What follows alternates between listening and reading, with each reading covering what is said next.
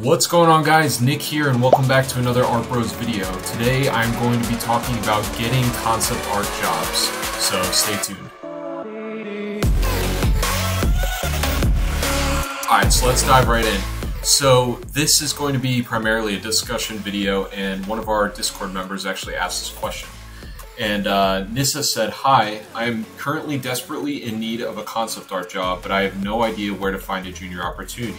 Feels like everyone is looking for people who already have at least 1 or 2 years of experience." And I can see how frustrating this can be because it's very, deterring to look at a bunch of job listings and every single one says you need experience, and you're kind of like, well, if I can't get a job in the first place, how am I supposed to get the experience to get one of these better jobs? And even when a junior position is saying something like this, you're kind of like, well, where do I start? And the first thing that I want to say is, even though many job descriptions ask for this, I would not listen to this. At the end of the day, your portfolio speaks for itself, and that's what the job recruiters and the people hiring you are going to be looking for first and foremost. It's always obviously good to have experience, but if you feel strongly enough that your portfolio fits the criteria for the job you're required to do, then you shouldn't be hesitant to apply. That being said, though, you do need to kind of have an open mind and sort of be realistic about what you're applying for. I'd say it doesn't really hurt to apply just to apply for the experience of the act of applying, but these people do look through hundreds and hundreds of portfolios, especially these really big opportunities, and not that you don't want to waste their time, but they are sort of weeding through people, and there are things that they're looking for as they're sort of like sifting through people's portfolios. So talking about the portfolio and letting the portfolio speak for itself, the one thing you should keep in mind first and foremost is making sure you have a portfolio that fits the job description. Don't go applying for a super realistic, concept art position like Naughty Dog, where they want you to have highly rendered, detailed concepts and have a graphic design portfolio or a cartoony style portfolio. Even though you can paint very well, there's specific things that companies like Naughty Dog, for example, are going to want to see. And I want to preface this first and foremost as well. I'm just speaking through my personal experience. I do have experience professionally as a concept artist, but everything I've done has been freelance. So I haven't gone through one of the whole, corporate position things, but I do have friends that have explained a lot of this to me. So I'm sort of relaying what I know back to you, as well as speaking through my own experience and talking to art directors. I did get a portfolio review, for example, from Rob Rupel, who was the art director, is the art director still at Naughty Dog. I'm not sure anymore. But these are some of the things he explained to me. So let's go back to that example. They want to make sure, because everything they're rendering in 3D is so photorealistic, they want to make sure that you can produce concepts very efficiently and very quickly using photo textures and 3D techniques, even though you are a 2D concept artist. Certain positions like that are going to make sure that you not only have your fundamental skills, but you also are able to incorporate all of the, sort of quicken techniques to be able to produce these highly detailed and rendered concepts to them, so that when you pass them on to the modeler, they know exactly what they're looking for. So that being said, there are other positions. If you're applying for a mobile game company, for example, a lot of the mobile games that have a more like cartoony, sort of like stylized, I guess, sort of look to them, they're not going to look as much for, you to be able to have the skill set of like photo bashing. They just want to know you can paint very well. They might need to know that you have some very basic understanding of 3D modeling, so you can block stuff out for your concept scenes, like environments and stuff like that, and add characters to it or whatever. But at the end of the day, they're not going to be looking for like this crazy, like detailed rendered stuff. So yeah, the one thing I wanted to go back to, I'm going to do a whole other portfolio video, but just as sort of a general rule, I'd say you want to have at least 6 to 12 pieces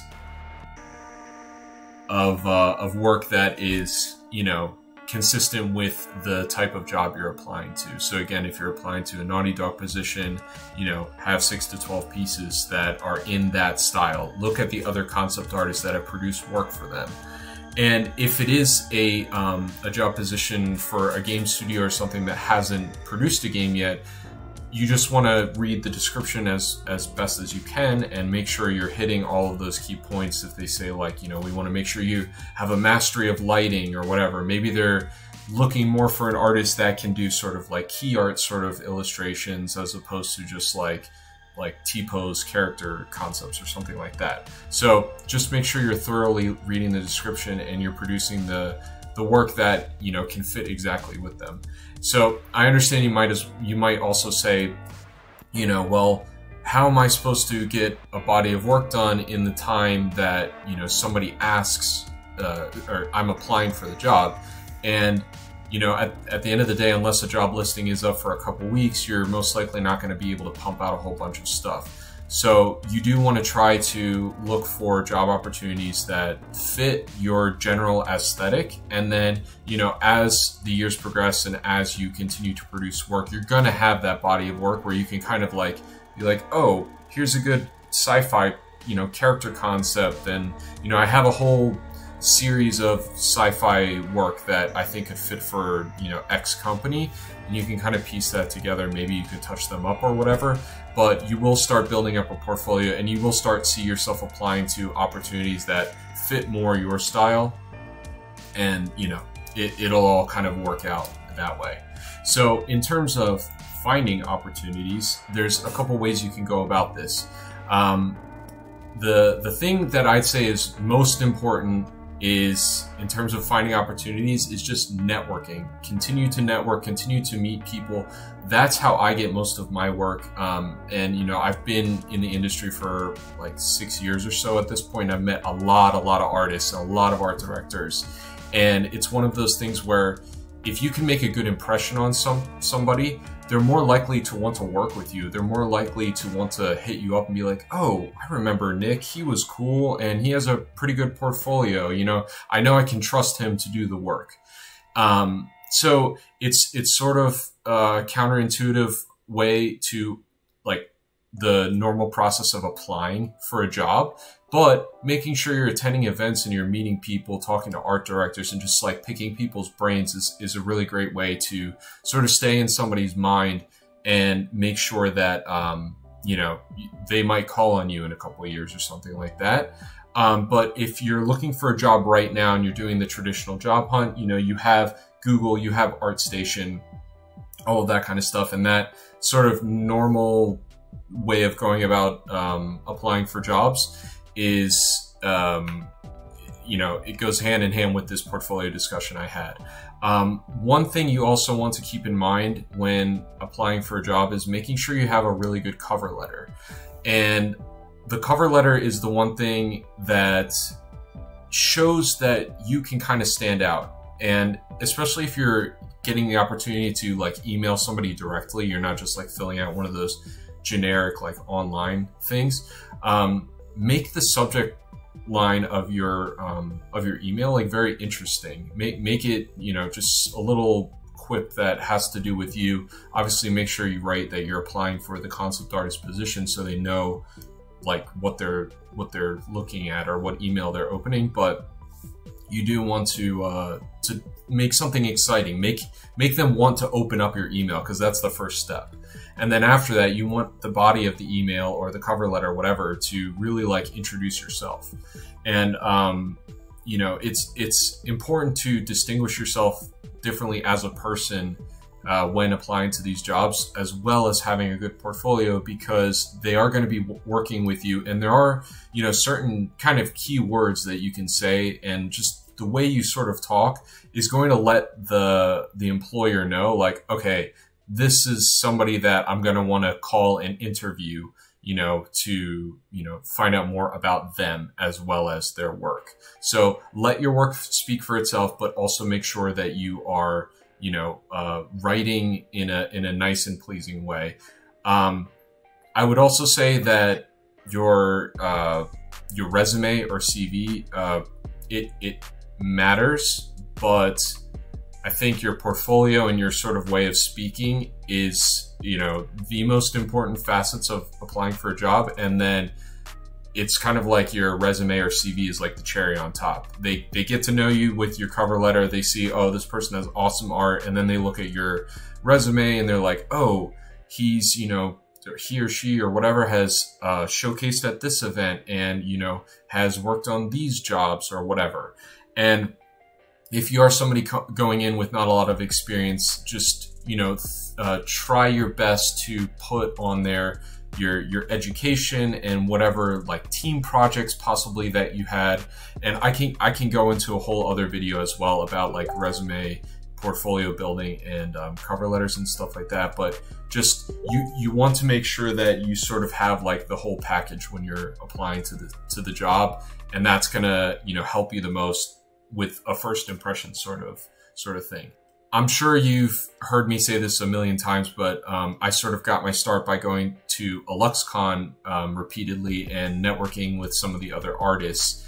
And that was one of those situations where they kept telling me to come back every year, like, oh, just tweak this, work on this, and come back next year, show me your portfolio next year. And I kept doing that, and I finally got to the point where, you know, I was assigned Fantasy Flight cards because I built up a sort of like network with the art directors of that company, and they sort of knew me, and they not necessarily trained me, but pushed me to that point where I was able to submit work that I was happy with and they were happy with, and we could sort of like, you know, work something out together.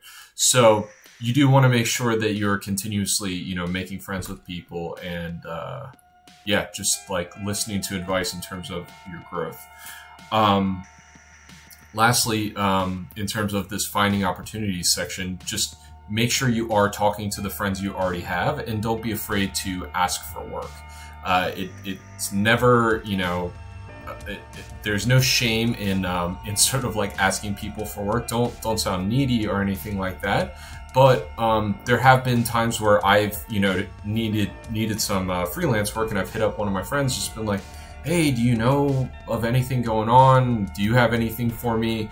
And if they don't, like, you know, chances are they might be able to recommend me to somebody, which has happened as well, and that's really cool. So that's another reason to build up your network, and another reason why I've pushed this Discord community so hard, because now you guys have this opportunity to be able to like sort of hang out and talk to each other and hopefully find some opportunities amongst yourselves, maybe collaborate on projects. Okay, so here's some more like unconventional ways of finding work and applying for opportunities. So I've never tried this myself. I have worked on projects that went to Kickstarter, but I have heard that this is a good tactic for finding work. So you figure, okay, this board game, this comic book, this video game, this movie, whatever, just got funded on Kickstarter. Maybe they surpassed their goal, and they're like, huh, we could spend this money on some extra artists. You know, you can hit these people up. Just look through Kickstarter and see the projects that had just been funded, and be like, hey, I'm an artist, I'm looking for work. You know, I really liked your project. I think it's really cool. I'd love to work with you, and just see what happens. It's not very hard to find, you know, people's contact information, especially reaching out on LinkedIn or Facebook or whatever. That's the other thing I should mention as well, going back to the sort of social media thing. Make sure that once you apply to a job, and you sort of have to feel out the situation, but I've done this a couple times and it's worked out for me. I have a sort of kind of expansive LinkedIn network, and what's nice is because I'm friends with a lot of friends, I'm either like second or like first or second friends, however it works on LinkedIn, with a lot of people. So I will apply to a job or be seeking an opportunity, and as soon as I send out that initial email, I'll find a person that works for that company and see if they're like closely connected to my network. And if they are, you're able to send them a private message and try to link in with them. And I would just be like, hey, I just found this awesome opportunity on ArtStation or whatever, and I just applied. I just wanted to let you know. I would love to link in with you and get to know you a little bit better, and just let me know if you have any questions about my work. I'm happy to answer. I don't know if you could say all that because I think they only give you like 112 words or something, but you get the idea. Just try to be friendly and try to, you know, open up opportunities for yourself with other people. And you'd be surprised how well people respond to you being friendly, especially when you're seeking an opportunity and sort of putting yourself out there. People like when you're more open. And if you're letting yourself be open with these people, they're going to, you know, be more likely to like respond and at least be like, hey, I'm sorry, you know, you sound like an awesome person. I'll keep you in mind, whatever, but your portfolio is not at this point right now or whatever. Like I've gotten that, and it's at least now I have that person in my network. And if I ever wanted to improve my portfolio, at least now I have a direct contact where I can be like, hey, I see this job opened up again, you know, Steve or whatever. And I worked on those things that we had discussed previously last year or whatever, a couple months ago. And I would love to resubmit, like, what do you think? And that way you have sort of a leg in before you even apply, and you might get some hints as to like what they're specifically looking for. Yeah, I think that's pretty much it. I'm sure I missed something, but if you guys have any other questions or you want me to elaborate further, please hit me up in Discord or write a comment down below or whatever. And yeah, just look forward to more of these like answer videos because you guys have been asking a lot of really good questions, and this is really fun getting to answer your questions. So thanks, and until next time, yeah, keep on watching. All right, later guys.